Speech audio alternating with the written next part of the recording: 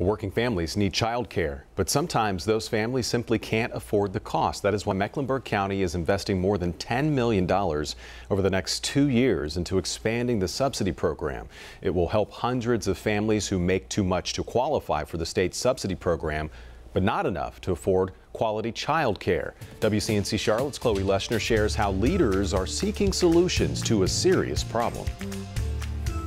Cost is often the biggest barrier to families accessing quality childcare. This expansion will open opportunities for them and for daycares who often have to turn those families away. Finding available, quality, and affordable childcare can be a big puzzle. For many families, when it comes to cost, the pieces don't all fit.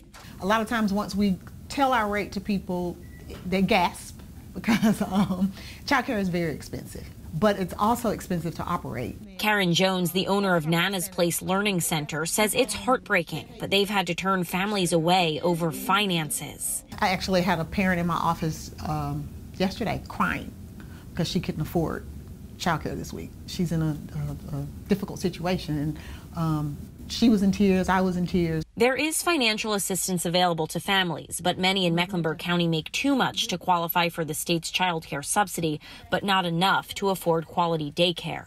The county is expanding subsidy eligibility, raising the income limit to 300% of the poverty level and reducing the number of work or school hours needed each week to qualify. And we think the overwhelming majority of those who traditionally call us for child care subsidy, will now be far more likely to be eligible than they would have previously.